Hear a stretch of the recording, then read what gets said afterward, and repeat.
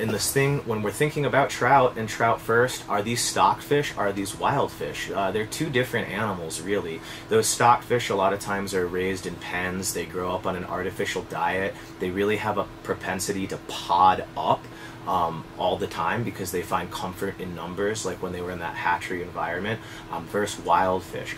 And stockfish are notorious for, you know, eating a lot of trashy flies and just overall being dumber. Now, the longer that they're in the system, they can naturalize and become more picky.